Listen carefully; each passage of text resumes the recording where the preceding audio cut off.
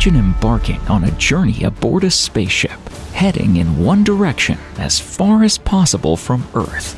Now imagine that the spaceship can constantly accelerate up to the speed of light, and you have an infinite lifespan.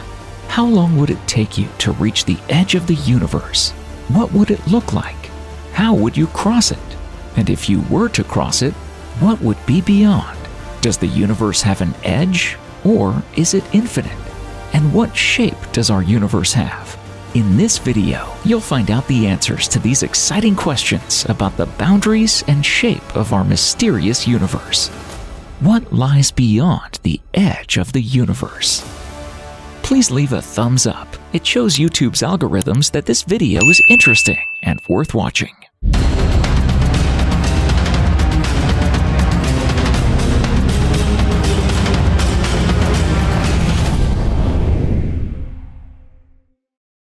It's 2023. An article published in Nature introduces a bewildering discovery by the new James Webb Space Observatory of 6 celestial objects that simply shouldn't exist. 13.8 billion years have passed since the Big Bang. Yet, these objects formed just 600 million years after it, in the nascent universe. We're talking about 6 galaxies, and notably, very massive ones. No one can wrap their head around the fact that such giants could have formed so early in the universe. Existing models suggest that these galaxies should be at least 10 times smaller, if not 50. According to calculations, there simply should not have been enough ordinary matter, the substance that comprises stars, planets, and ourselves, available at that time to form so many stars so quickly. If these findings are confirmed, we'll face an unsettling realization that we've been wrong all along. The widely accepted figure of the universe being 13.8 billion years old might be incorrect. In truth, the universe could almost be twice that age, an astonishing 26.7 billion years old. And this is not another amusing scientific oddity like, well, we didn't know this fact, but now we do, so good for us. This one genuinely has some profound implications. One of the study authors, Erica Nelson, said, if even one of these galaxies is real, it will push against the limits of our understanding of cosmology. For now, there are no explanations for this anomaly, but wry suggestions for the concept of dark time that expedites the development of cosmic structures have already surfaced in discussions. Indeed, if all of this is confirmed, and it's not about the perfection of our observation methods, and no mistakes have been made, it will signify a crisis for our theoretical understanding of space. Despite our incomplete understanding of the universe's dimensions, we can assume that it does have some, however vague they might be. And if the universe has boundaries, then we could theoretically reach them, right? So what would they look like? Let's do a thought experiment to figure this out. Suppose we venture towards any point in the celestial sphere. Will this movement ever have an endpoint? And if so, what would it look like? Would we run into a black wall? Or perhaps pass through it? And if we did, where would we end up? For those who deem such speculations naive or even childish, it's worth noting that this question has perplexed humanity for millennia. A significant part of our past cosmology focused on the center and the edge of the universe. For instance, a 19th century engraving represents how medieval people imagined the boundary of the universe, beyond which lies the mechanism governing the cosmos. Admittedly, we haven't yet arrived at a definitive answer to this question. Today, we'll explore several of the most plausible theories. Please stay tuned for the end of the video, where we'll talk about the closest, most obvious, yet most elusive boundary. First, let's revisit some crucial points. If we were to take a powerful telescope and try to explore deep space, we wouldn't see the edge of the universe, but rather its hypothetical beginning. It's widely understood that when observing a person at the next table, we see them as they were 3 nanoseconds ago. But looking at the star Betelgeuse, we see it as it was 500,000 years ago. But it could have already exploded by now. Gravity works similarly. We perceive the Sun as it was 8 minutes and 20 seconds ago, and our planet is gravitationally drawn not to the current location of the Sun, but to where it was the very same 8 minutes and 20 seconds ago. And if the Sun suddenly vanished without a trace, the Earth and other planets would continue orbiting an empty space before eventually scattering in different directions. For the same reason, Andromeda Galaxy, the largest galaxy in our local cluster, which is heading straight towards us at approximately 400,000 kilometers per hour, is really about 900 light-years closer than it appears. 900 light-years is a lot. To put this into perspective, the closest star to the Sun lies 4.24 light-years away from it. But even with modern technology, it would take tens of thousands of years to reach it. In general, you get the idea, right? You can't just look at something and see it in real time. The farthest we can observe is the point from which light has had time to reach us since the Big Bang. The closest such point is over 46 billion light-years away. So immediately there comes a question of how this can be, considering the universe is only 13.8 billion years old. Are objects beyond this distance relics predating the birth of the universe? No, of course not. It's all about dark energy and the rapid expansion of the universe it provokes. It's not that the light from the most distant objects has reached us, but rather space itself has expanded so much that we can see much further than the universe's age. Specifically, those same 46 billion light-years in one direction. This is the boundary of the observable universe. While intriguing, it's not our primary focus, because it's almost certain that space extends beyond this boundary. However, we are seeking the real border, not just the visible one. First, let's try to tackle the problem head-on by asking the question, what would happen if we took a group of people, put them in a spaceship, and sent it in one direction in an attempt to reach the edge of the universe, considering that they would fly as fast as possible? David Kipping, an astronomer at Columbia University, has answered this question in the most detailed and intriguing way.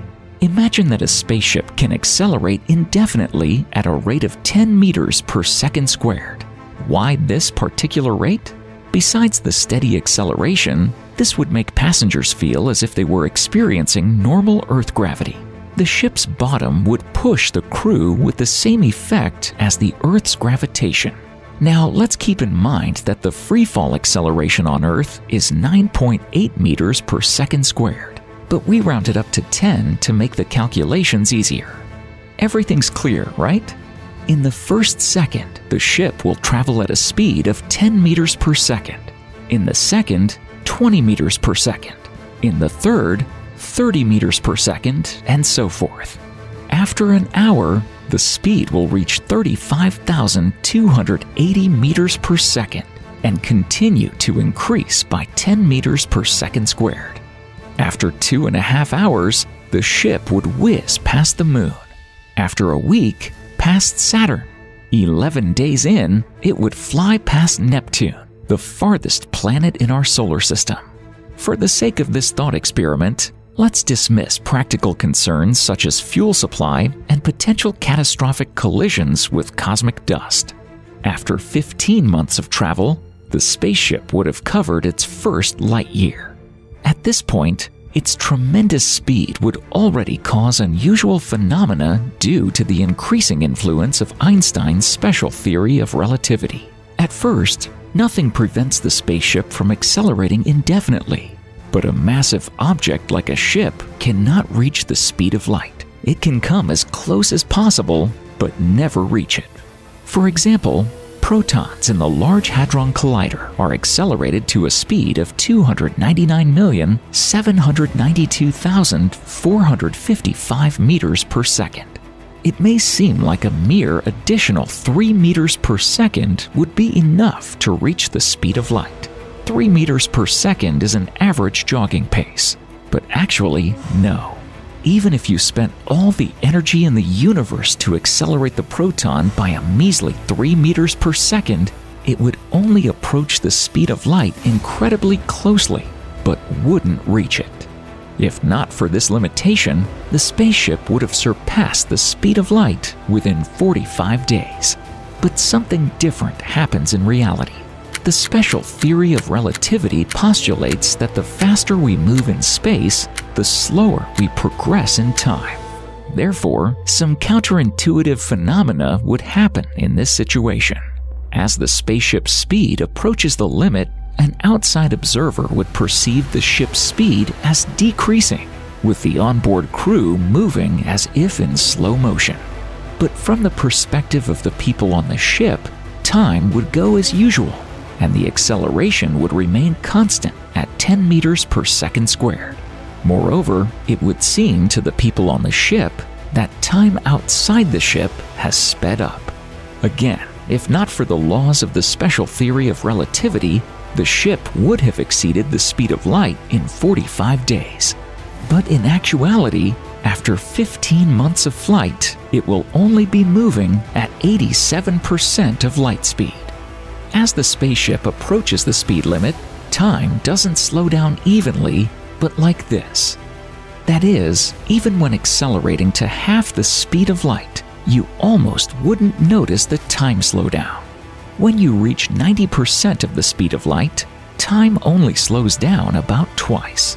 The extreme slowdown only begins when you closely approach the speed of light. For example, on October 15, 1991, a space particle named Oh My God reached us.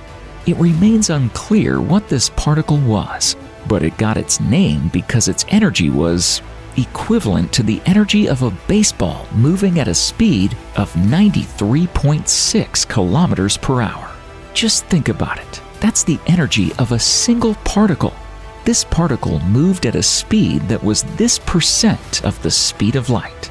99.999 several times over 51%. Scientists are yet to comprehend what propelled this particle and made it move at such a mind-boggling speed. Recent studies using the telescope array project have suggested that the source is in a 20-degree zone in the direction of the Ursa Major constellation. That's all we know so far. But it's scary even to imagine what it might be. The most amazing thing was that for this particle, the time slowed down. Just think about it, by a factor of 300 billion compared to a stationary observer. This means that while it would have taken 2.5 million years for us, the stationary observers, to travel from the Andromeda galaxy, the particle would have perceived it as less than 5 minutes. This means that time completely stops for light itself. The principle is clear, right? But the dramatic divergence in the time rates of our spaceship crew and the rest of the universe is only part of the problem. If the ship doesn't return, but just keeps flying, then after passing the 8.3 billion light-year threshold, there would be no coming back. Now this is truly amazing. Why? After all, there isn't any physical boundary there. But as soon as you pass the 8.3 billion light-year mark, that's it. You're trapped. Due to the expansion of space, the casual link with the solar system would be broken, and no amount of acceleration would ever allow you to return to its vicinity. This is all because the area of space where you are is moving away from Earth faster than the speed of light. It's not that you are moving faster than the speed of light, but that section of space itself. There are no violations of the laws of physics here because we are talking about space itself, not objects within it. An easy way to understand this is by picturing a slinky toy. If you stretch the slinky, you'll notice that each of its coils only moves a finger's width away from its neighbor, which is quite slow. However, during the same period, 2 coils at opposite ends of the slinky move over a meter away from each other. The same principle applies to galaxies in the universe. Due to this mechanism, distant galaxies can move away from us at the speed of light, or even faster. The same would happen to you if you fly far enough away from Earth. You would go beyond the edge to an area that's moving away faster than the speed of light. If you then decided to return to Earth, turn your spaceship around, and fire up all the engines, you'd still be moving away faster than you're approaching. It's terrifying even to think about the hopelessness that awaits the spaceship's crew. But that's only part of the story. An even more daunting reality awaits the crew. We need to take a step back to understand this. Remember, we said that due to dark energy and the expansion of the universe, our visual reach isn't limited to 13.8 billion light-years, but extends a full 46 billion light-years in one direction. And that's just for now. As space continues to expand in the future, this visible sphere will also expand, but only to a certain limit. Based on calculations, scientists estimate that our future vision limit will expand about 33% beyond the current limit, specifically reaching about 61 billion light-years away. This is the maximum limit to which, and we can't stress this enough, our visible universe can expand. However, being visible doesn't mean it's reachable. Dark energy, this powerful and yet incomprehensible force, has literally divided the universe into concentric regions. At a distance of less than 15 billion light-years, there are 66 billion galaxies. Theoretically, the galaxies within these limits are reachable to us. The crew of our hypothetical spaceship could reach them if it were moving at the speed of light. And someday in the future, Earthlings will be able to see these galaxies as they are right now at this very moment. The area that lies from 15 to 46 billion light-years away contains about 2 trillion galaxies. At such a distance, we'll always be able to see them, but for us, their age will never reach 13.8 billion years, and we'll never see these galaxies as they are today. They are beyond our reach, even if we could travel at the speed of light. If we were to observe them for tens of billions of years, we wouldn't see any development. For us, they will always remain as frozen, motionless farewell photos, slowly fading away until vanishing completely. Galaxies at distances from 46 to 61 billion light-years are currently invisible to us, but future generations will see them when their light from the past finally reaches us. However, these galaxies are already unreachable, even on a spacecraft traveling at nearly the speed of light. Galaxies lying beyond 61 billion light-years away cannot be seen or reached by us or anyone else, even in the most distant future. We've never seen them and have no idea what is happening there. Please keep in mind that we are not talking about some distant future, but what is really happening right now. For instance, consider the galaxy GN-Z11. This is one of the most distant galaxies we know today. Its age is 13.4 billion years, meaning its light was emitted 400 million years after the Big Bang. It's located at a distance of 32 billion light-years from us. We can still see it, but what we see is a farewell photo. The image of the galaxy GN-Z11 will slowly fade until it eventually vanishes forever. Because, as you understand, the light this galaxy is emitting right now will never reach us, unless of course the expansion slows down again. Right now, the galaxy GN-Z11 is moving away from us at a speed of 687,000 kilometers per second, over twice the speed of light. Unfortunately, this is exactly where the sad conclusions begin. The fact is that it goes far beyond GN-Z11. Think about it. More than 96.7% of the galaxies we can observe today have already vanished. The light they emit right now will never reach us. 98.6% of the galaxies we will ever observe have already disappeared. In other words, we are theoretically set to see a total of 4,700,000,000,000 galaxies. However, 4,634,000,000,000 of these are already beyond what we can reach, even if we could travel to them at the speed of light. And only about 66 billion galaxies still remain within our reach today. And please note that this is only a current estimate. This problem will only get worse over time. Right now, if we assume that each of the 66 billion galaxies has as many stars as the Milky Way, which is about 400 billion, it means that roughly 60,000 stars are disappearing from our field of view every single second. Tens of millions of stars have already disappeared since the beginning of this video. We'll continue to see their past light for billions of years, but any new light they generate from this very moment will never reach us again. Of course, they don't disappear in the full sense of the word. They continue to exist, just somewhere beyond our reach. But what difference does it make to us? We are no longer casually connected to these objects.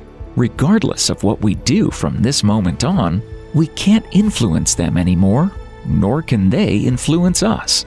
Any information about these places is now fundamentally unattainable to us.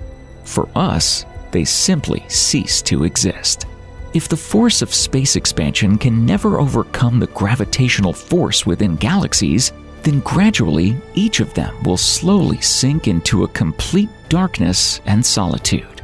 Over time, existing stars will burn out, particles will decay, black holes will evaporate due to Hawking radiation, and the universe will be just empty space with only dark energy, ensuring its exponential expansion for eternity. Keep in mind that dark energy is kind of the opposite of gravity. That is, the more matter the space has, the stronger the gravitational force. Conversely, the emptier the space, the stronger the dark energy. As counterintuitive and odd as it may seem, its density per cubic meter doesn't decrease with the expansion of space. So do you see what is happening here? As the expansion of the universe accelerates, there will be more and more empty space, which will, in turn, accelerate the expansion process, resulting in even more empty space, and so on for infinity. Events in one part of the universe won't be able to affect what's happening in others. After all, going back to our previous point, the universe will be nothing more than an empty space, filled only with dark energy, making it expand exponentially. And now is a good time to go back to our imaginary spaceship. So what would happen if the crew kept flying at nearly the speed of light? By the time the onboard clock would strike the 200th year of the journey, 10 to the power of 41 years would have passed in the rest of the universe. That's 1 with 41 zeros. Due to the expansion of space, at this stage, it's statistically likely that there are no other particles within the observable universe aside from the ship itself. The spaceship would be traveling through a pitch-dark universe. Well, we can consider the first thought experiment to reach the boundaries of the universe unsuccessful. The universe would end faster than we could reach any hypothetical edge. But this is just the beginning. We're making these assumptions based on the premise that the universe is flat. Wait a minute. What? It's enough that we are puzzled by the theories of a flat Earth, and now a flat universe too? Luckily, it's a whole different story. To understand this, we need to delve deeper into the question, where is the edge of the universe? And does it exist at all?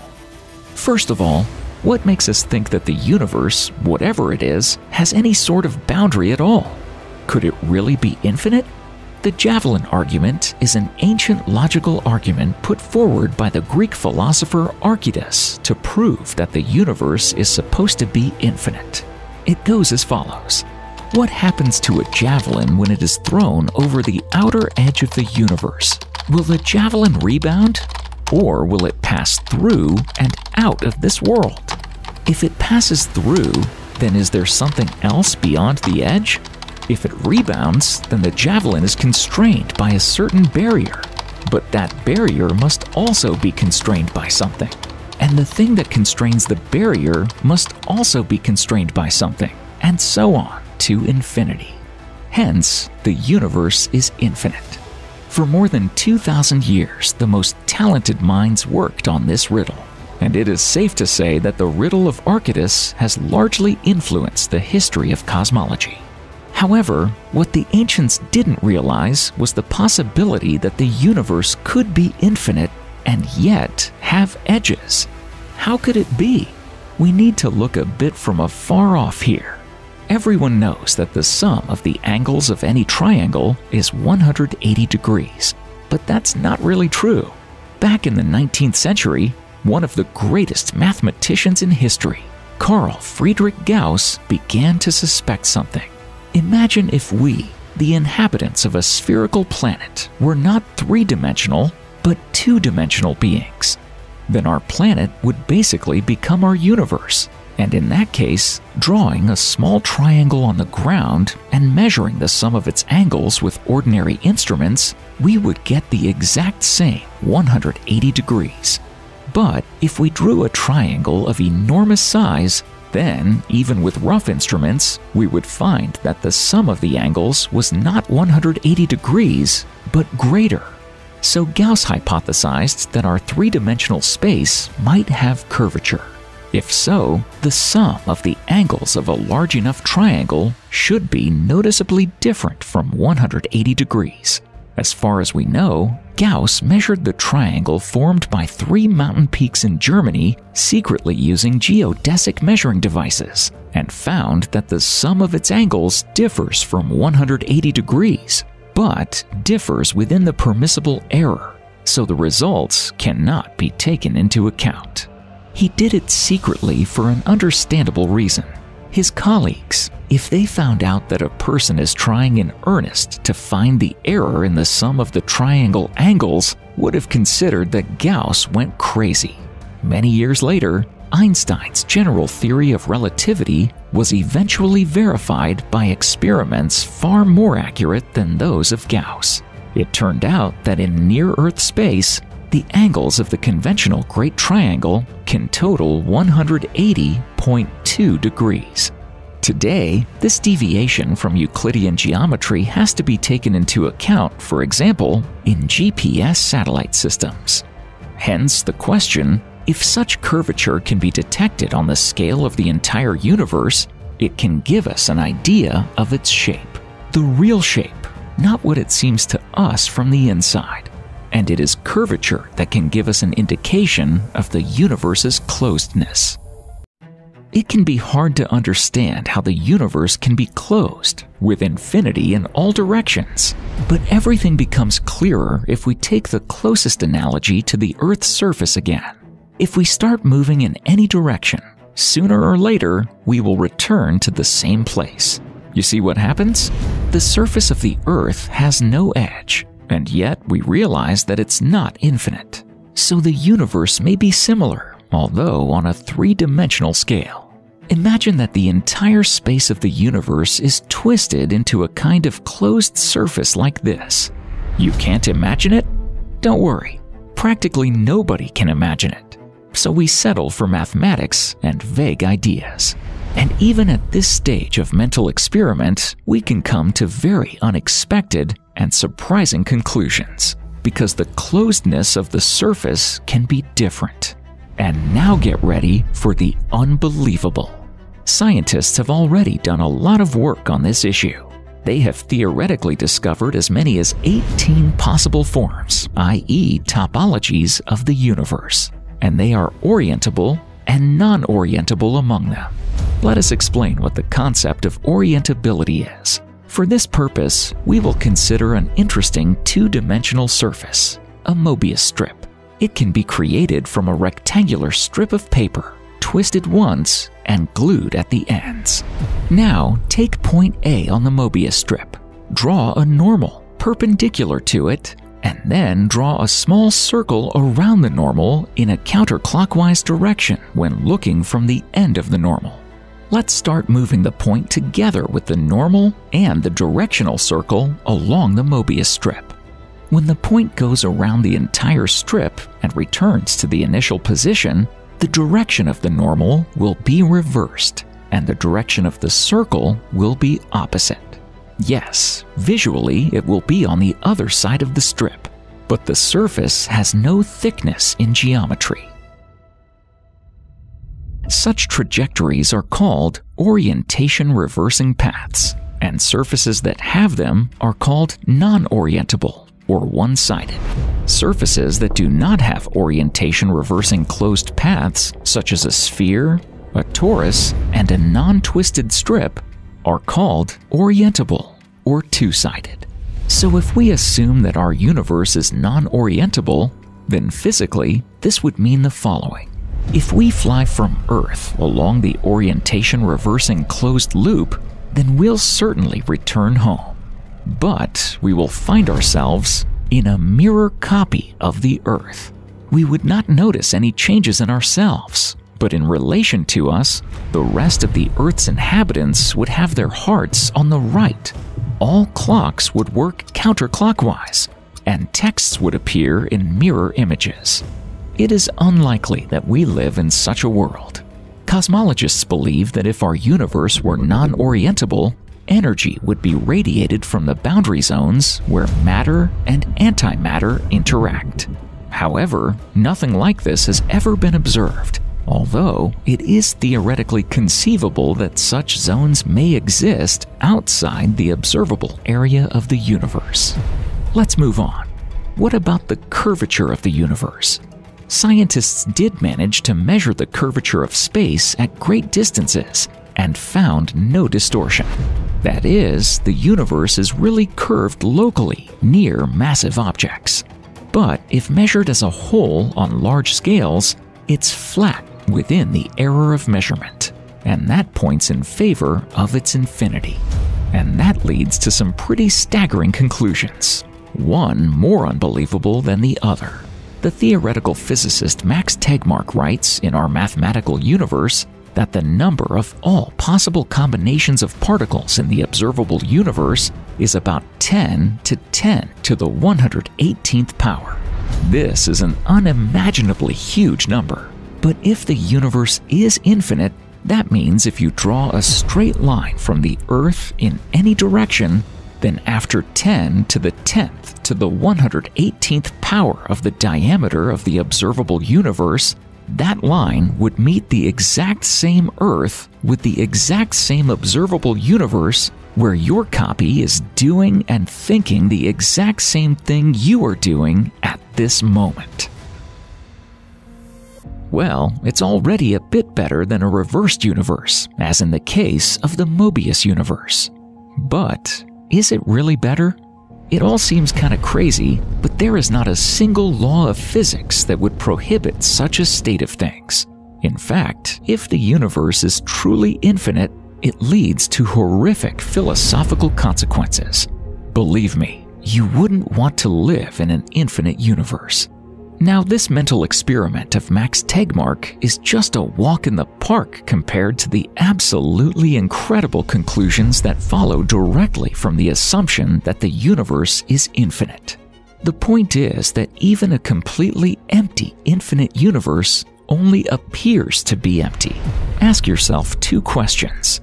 The first one, what would happen if you had an infinite amount of time? And the second one, what would happen if you had an infinite amount of space?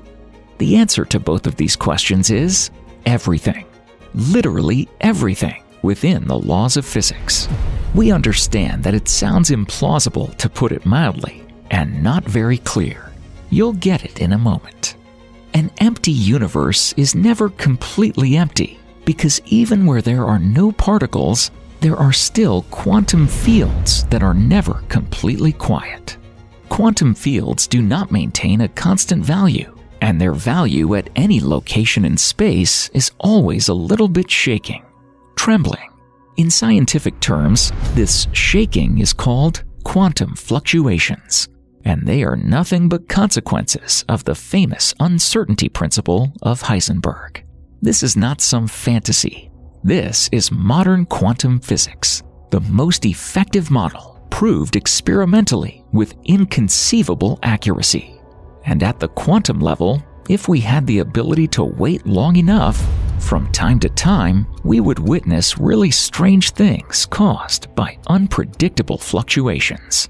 In an ever-expanding universe, time and space become so vast that extremely unlikely events can and will happen with 100% probability.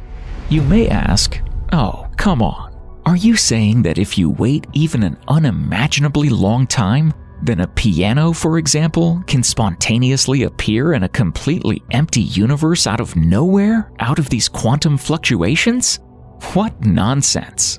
You may be surprised, but this question was seriously addressed by the most prominent physicist of our time, Anthony Aguirre, Sean M. Carroll, and Matthew C. Johnson. And they even calculated the probability of such an event. If you wait for a period of time a trillion years longer than the age of the universe, you will see this piano appear right before your eyes. Once again, as crazy as this may seem, it is all a direct consequence of the laws of physics at the level scientists understand them today. The less likely an event is to happen, the longer you have to wait. But if you have infinite space or infinite time, and especially if you have both, then any unlikely event will happen an infinite number of times. That's the horror of infinity. In infinite time, it is our universe that will repeat itself sooner or later, with any accuracy. And you will watch this video again, and it will be repeated an infinite number of times. A lot of people won't be happy about that. And a lot of people would prefer the universe to be closed without all those horrible infinities. But there are two things here. First, the universe may still be closed, but simply warped on extremely large scales. And we, like Gauss, may not have the right measuring instruments.